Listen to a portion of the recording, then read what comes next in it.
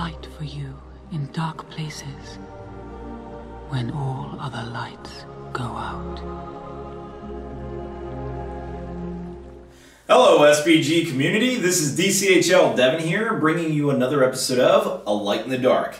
And in today's episode, we're going to go ahead and do an expansion upon a previous video. We recently talked about old profiles in The Hobbit. And what I back then called, of course, Fellowship of the Ring, Lord of the Rings, Return of the King, and whatnot, so forth. Essentially, I wanted to show newer players what it was like back in the day of the older game of Lord of the Rings. Now, I only focused on 2 profiles, but rather than break it down like that, I'm just going to throw a lot of them at you all in a single video. Today we're going to go ahead and focus on Elves, and we're going to focus on Fellowship of the Ring most specifically. Now, for those of you guys who didn't see the previous video, don't worry, I'm going to cover that. But before I get to that, I want to cover a disclaimer. There was one commenter on there who was absolutely correct, and I didn't mention, he mentioned the fact that I didn't mention, that these profiles were only meant for scenarios. They were not meant to be for a strategy competitive game. That didn't come until much later. And so when you hear these profiles, you shouldn't really think in today's current meta, because today's current meta didn't exist. It was that meta back in the day. So I didn't make that really clear, and a lot of people were like, oh my god, they're so powerful, or whatever, and you know. But realistically, the reason I go over these profiles is because they're so interesting. They're really just interesting profiles, and it's always cool to think about, oh my god, what if they existed today?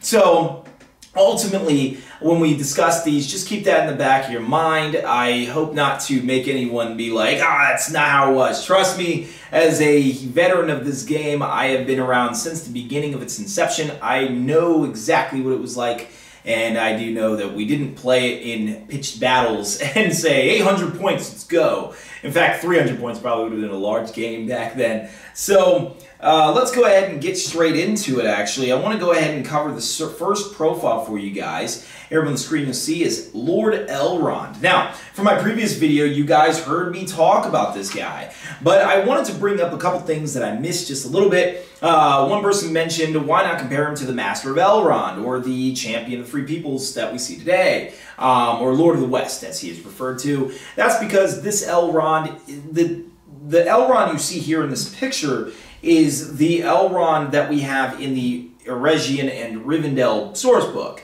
So those two, I mean, that's the evolution of that character. So that's the one I'm going to go ahead and compare it to.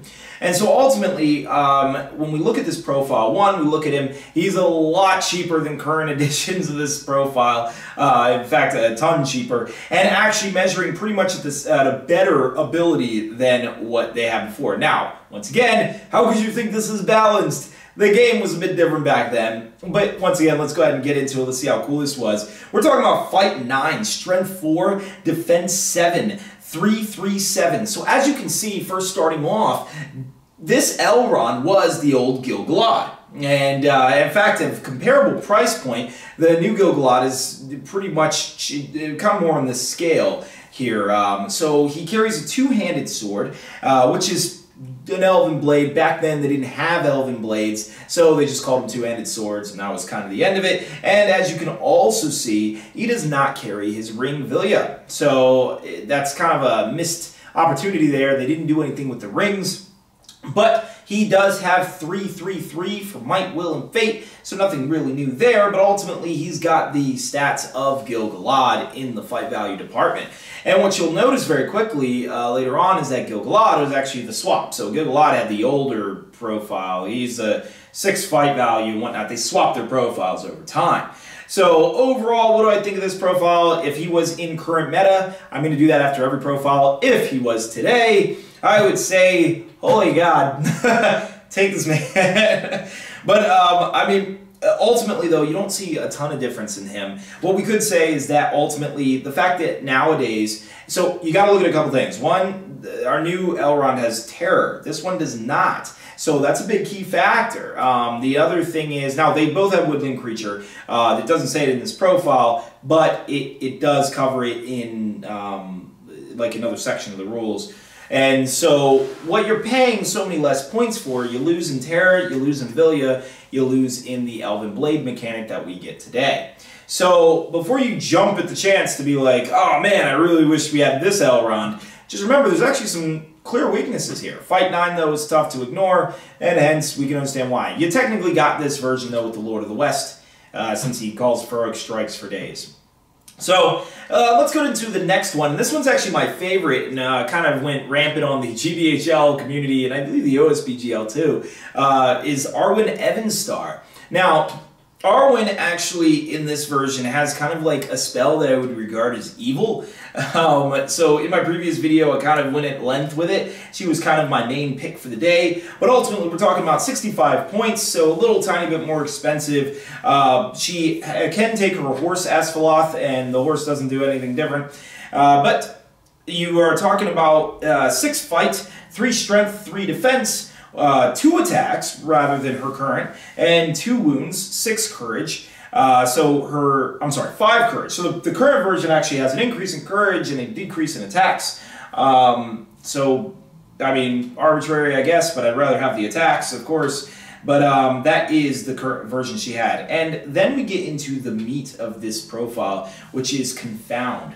A really crazy spell. Basically, it's a radius of 6 inches. Dice score to use 4 up, and Arwen can use this power to raise the forces of nature to send her enemies reeling. This spell affects all enemies within 6 inches of her, but only one affected foe can resist it. Can attempt to resist it.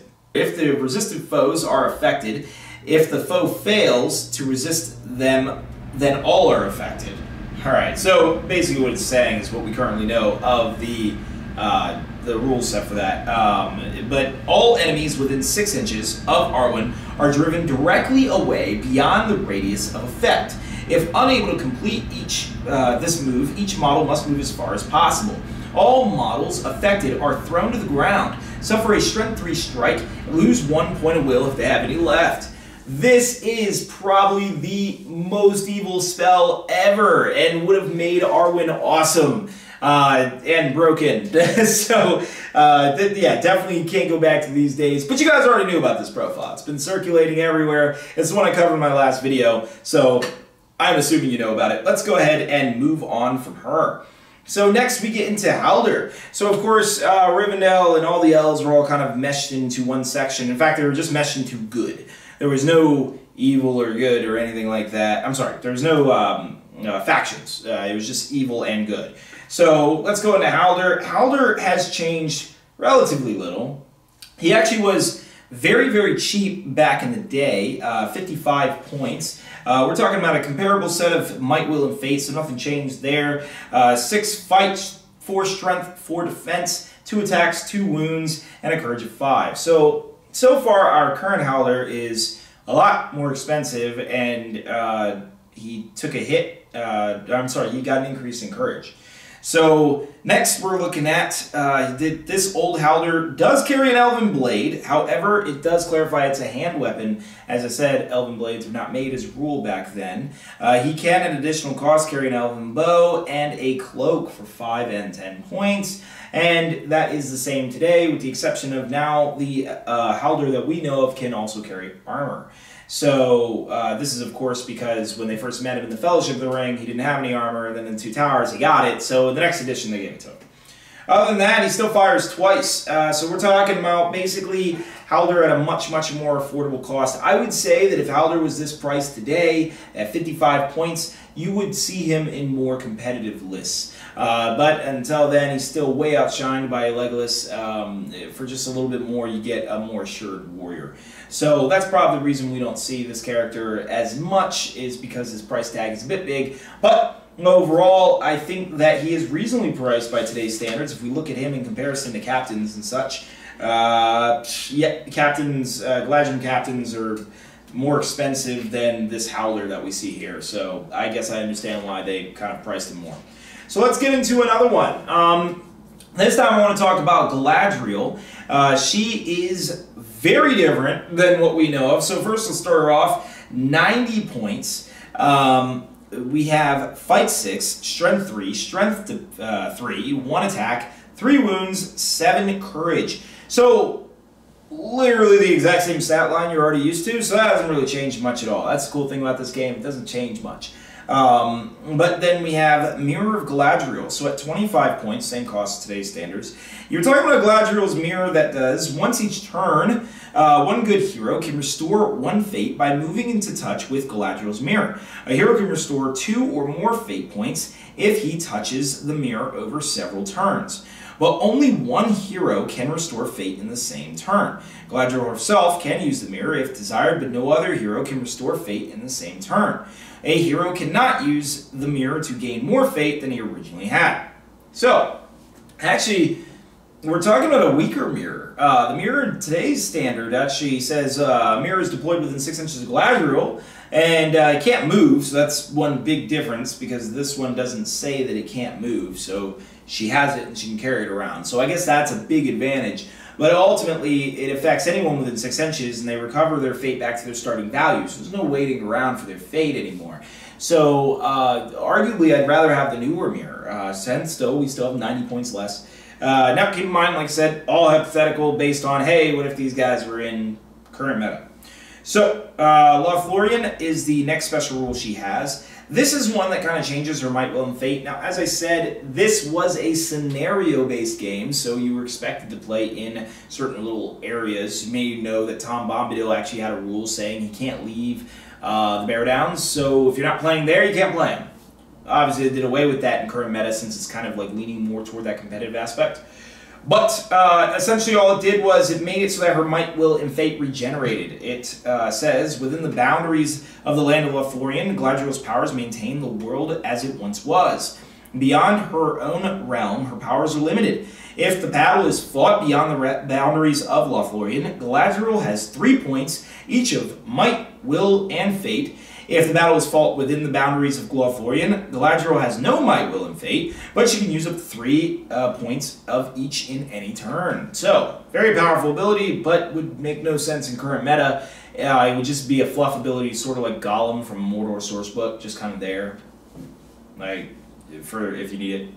So, next we'll talk about Terror. She got that. Of course, she has that today. Yep, yes, she does. And then Magical Powers, she has Immobilize, casting on 3-up, and same as today's standard, and then she has Command. Actually, the current Galadriel has Blinding Light added on to that. So now we're talking about a Galadriel that has the ring, Nenya, so she rerolls her fate rolls. She has the mirror, which is stronger in my opinion, and has Blinding Light. In all honesty, we have an upgraded version of Galadriel. I think this is a good thing.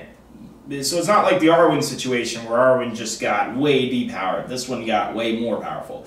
And of course we know her newer forms, Lady of Light, and everything like that. So let's go ahead and cover the next one. We got Celeborn. Celeborn is 65 points in this older version. So nearly half the price. Is it half? Yes, it is exactly half the price. So you're talking about 6 fight, 3 strength, 3 defense, 1 attack, 3 wounds, and courage 5. So now you know why he's half the cost. Because he's half the stats. This guy was weak. I mean, you have Terror, he has the same Lothlorien ability, and Immobilize. Ultimately, you'd only pick this guy if he's fighting in Lothlorien. I'd totally rather have the Celeborn that we have today. He's a lot more just all around better. Of course, this new Celeborn has a much more increased stat line, even might, will, and fate-wise. If you look, he has 3, 2, 1 for his profile back in the day, whereas our current one is 3, 3, 3. So, even then, we're doing just better. So, the price increase is well-deserved and definitely well-thanked. So then we'll get into Gil-galad. Gil-galad, of course, has changed a lot. He, well, not too much. He has 125 as his point value. His might, will, and fate is 331. Nothing to see there. Fight value is really big shocker. He has 6 fight. He does not have a horse. Aglos does not do +1 to wound. So those are 2 differences. And I think in today's version he has a shield. So he can even get even more tough. So ultimately you're talking, yes, he does have a shield actually. So ultimately you're talking about Gil-galad being a much better profile today. But we already know this. So, Elven Captains. Elven Captains will be probably the last one I'm going to cover today. Like I said, I'm just going to cover the Elves. We don't want to long win this whole thing, but Elven captains are pretty much the same as they used to be. Well, a little bit of reduction in points. Other than that, 6 fight, 4 strength, 4 defense rather than our current, but that's simply because they didn't give him the armor. So the current version assumes you gave him the armor, so they're about a little bit more expensive than the current for that reason. So you would get there. Then he just has a plethora of options. The same options he has today. Nothing to see here. He just got more expensive. But I mean, it's just an Elven captain, so no one really cares because everyone plays the name characters anyway. So, but anyway, yeah, that's it for the Elven factions. Tell me your guys' thoughts in the comment section below. I'll keep posting these up. I think they're actually kind of interesting about where the game used to be back in the day and where it is today.